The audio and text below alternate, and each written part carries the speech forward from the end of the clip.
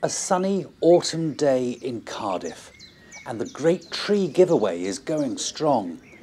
There's 300,000 trees up for grabs, available from 50 collection hubs up and down the country.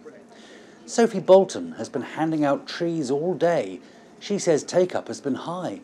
I think it's a really great idea that everyone can do their bit to help the environment, to help nature. So all the trees are sort of native trees to Wales, and they're all beneficial to the environment. They're beneficial to birds, to insects.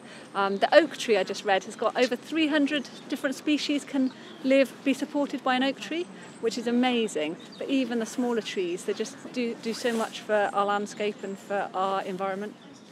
And that's the idea. So that Wales can become carbon neutral by 2050, experts have calculated the country needs to plant 86 million trees. This scheme is a start, and out of small acorns do oak trees grow. There are 10 different species of tree on offer here, from native trees to broadleaf trees, from maples to rowans, right up to the mighty oak. And the people here will match your garden to the perfect tree. The scheme is run by Wales's Woodland Trust.